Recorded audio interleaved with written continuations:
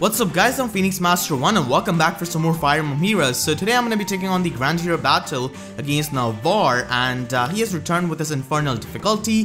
He didn't have this before, and I'm going to be using this team to beat his map on the Infernal difficulty. The only unit who's not free to play in this video is going to be this Gordin, a 4-star Gordin, and you can just replace him with any kind of Brave Bow Archer as long as they've got 36 attack, which is not really hard to get. Even if you've got a 5-star Archer with just standard Brave Bow, they're going to be able to reach that attack stat pretty easily. And you need to give him Breath of Life 1 Sacred Seal, and all of these units are vanilla, which means that no Skeleton's mechanic has been used on them. And this is Olivia, I've got Fjorm. Fjorm absolutely dominates this map, and we've got Arthur. So let's begin the Infernal difficulty, and like I said, you can replace that Gordin with any kind of Archer who's got Brave Bow.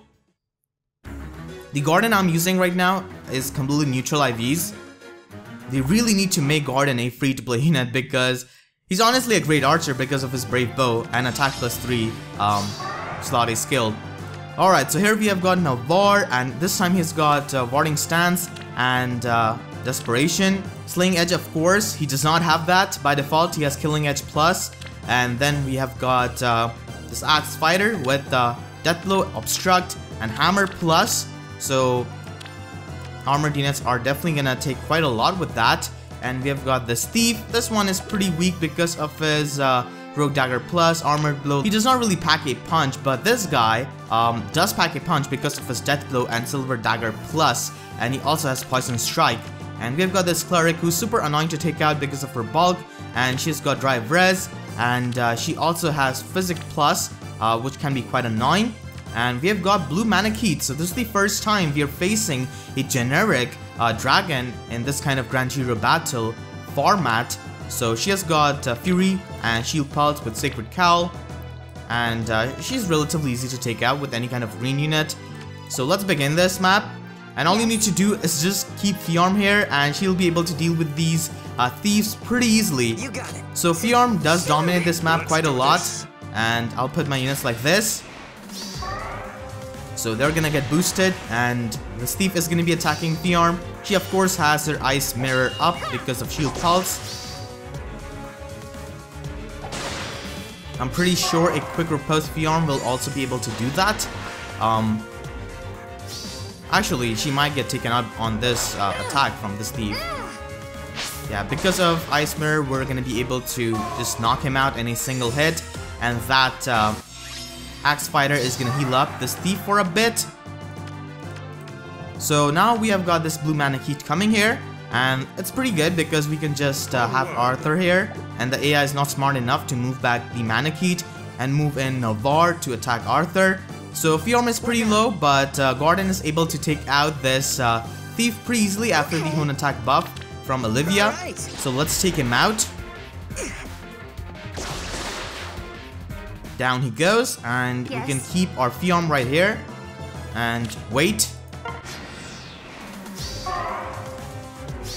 And if you follow this guide, then you're gonna be able to do that infantry quest as well, which has come with this Grand Hero Battle.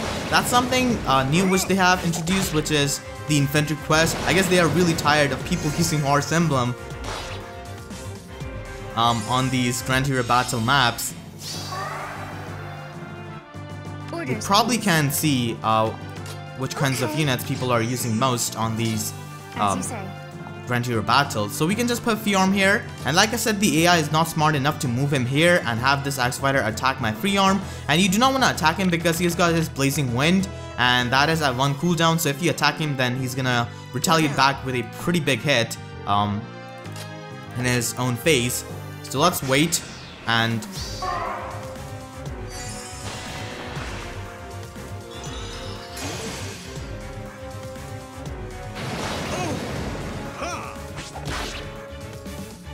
it's actually pretty cool how we can have these enemies. I wonder when they'll introduce Beast Units, because Beast Units have been pretty important class of units in Fire Emblem games.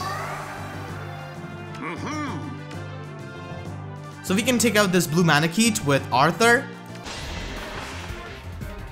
and he was able to deal with her pretty easily. thanks to his Emerald Axe Plus, and we can take out Navarre, and we can take him out exactly with Fjorm. And now I can move my Olivia over here and use Dance on Arthur, and Arthur can come here and have Gordin attack this Axe Fighter for some damage. So Olivia can just tank the hits, and Breath of Life does heal her up. This is a completely neutral Olivia. If you do have a minus defense or a minus HP Olivia, then just run HP plus 3 or defense plus 3 Sacred Seal.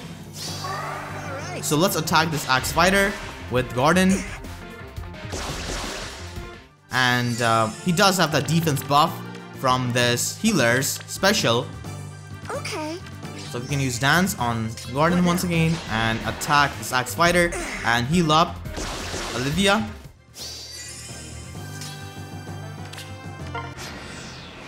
So she can take on another hit from this Axe Fighter.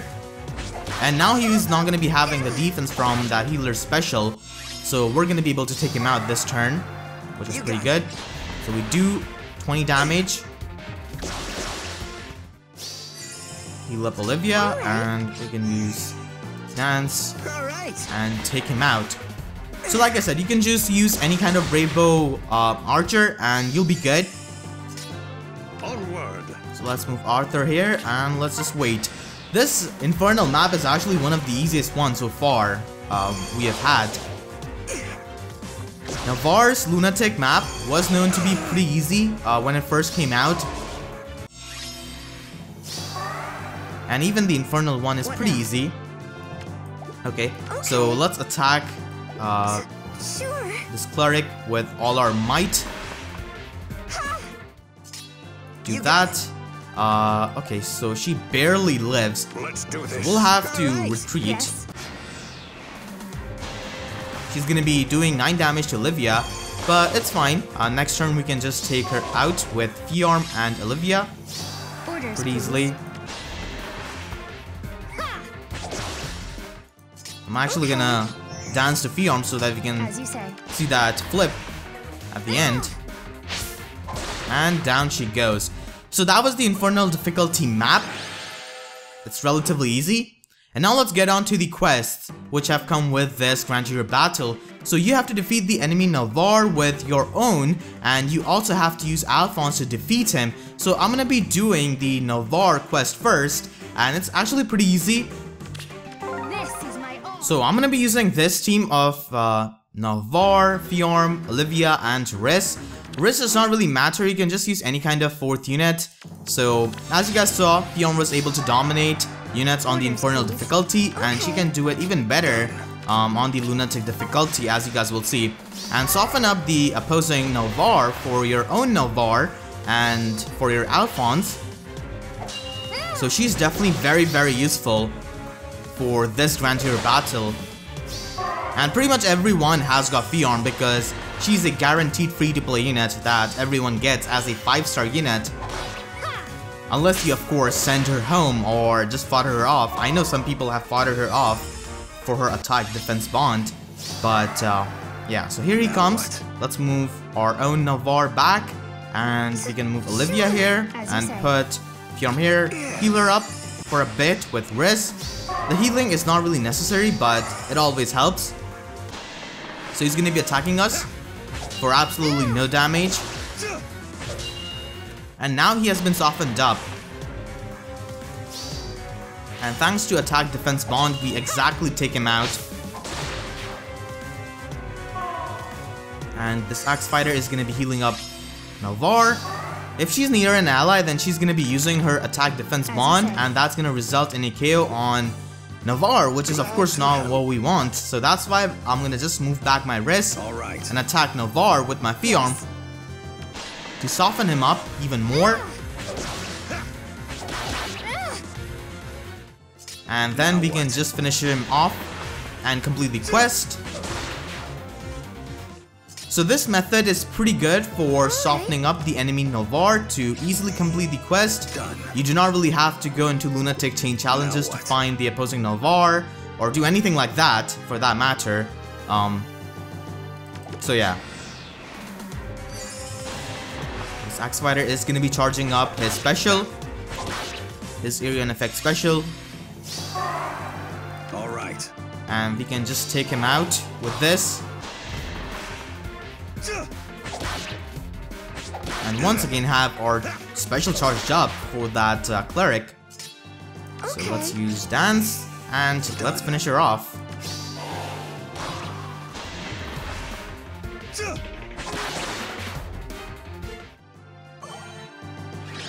You can do the same thing for Alfonse as well, and it's gonna work out. I've got a 5-star Alfonse, but I'm pretty sure it's gonna be working out for your 4-star Alfonse as well. I've given him all of the things which he has as a 4-star unit, like silver swords per attack 2.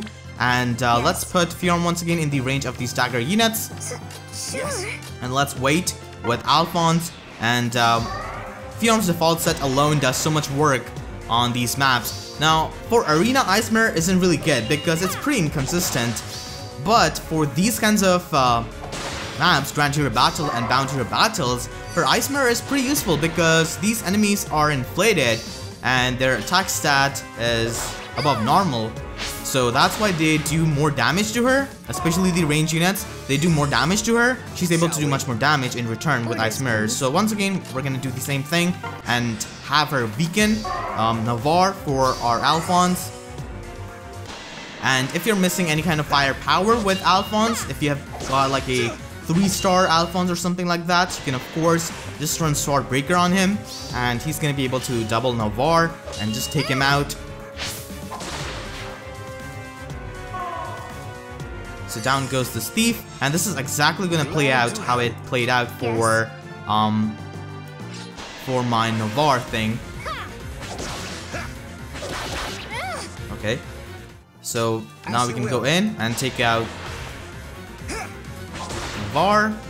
Down he goes, and can use dance and attack this guy.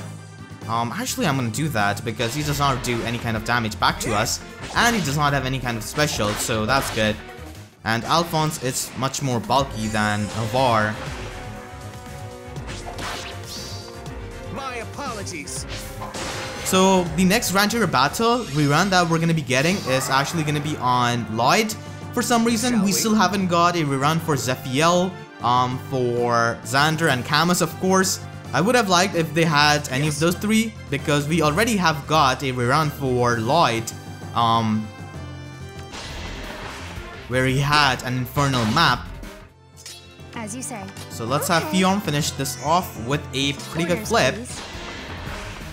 And that is gonna be it. So that's how you can complete all of the quests and beat the map on the Infernal difficulty. I know this map was pretty easy, but still, if you enjoyed, then please be sure to leave a like. And if you haven't already, then make sure to subscribe so that you do not miss out on any more Fire Emblem Heroes content that I'm gonna be uploading in future. So with that being said, I'll see you guys next time. Thank you so much for watching and have a great day.